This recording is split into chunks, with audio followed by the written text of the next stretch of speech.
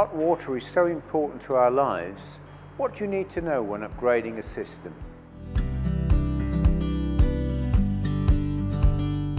The first thing to consider is the fuel type.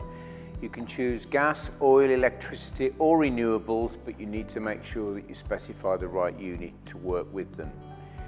In addition, size is also important. This is a single bathroom cylinder here. For larger properties, you will need a larger cylinder. The Hot Water Association members or your local installer will be happy to give you advice on this. It certainly will, yes. If your hot water demand increases, for example, if you're adding extra bathrooms or you have a growing family, you will need to consider your hot water supply. If, for example, you want to run 2 showers at the same time, you'll almost certainly need storage. But the good news is you can use your existing boiler and you can even couple them to combination boilers. If you have a conventional gas or oil boiler or combination boiler, reheat generally is about 20 to 30 minutes depending on the draw-off.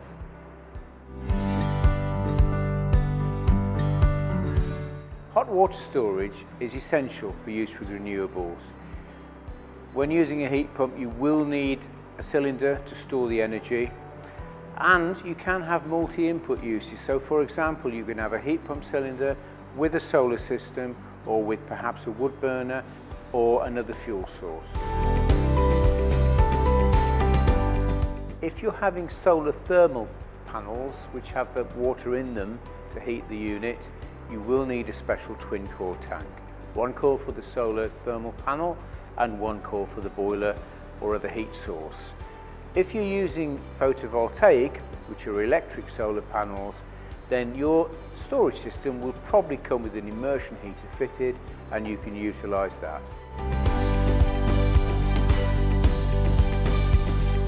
You can use your immersion heater in your hot water storage unit to take energy from your solar PV panels during the day when the sun's shining and create a perfect battery, a store of energy in your cylinder that you can use at other times.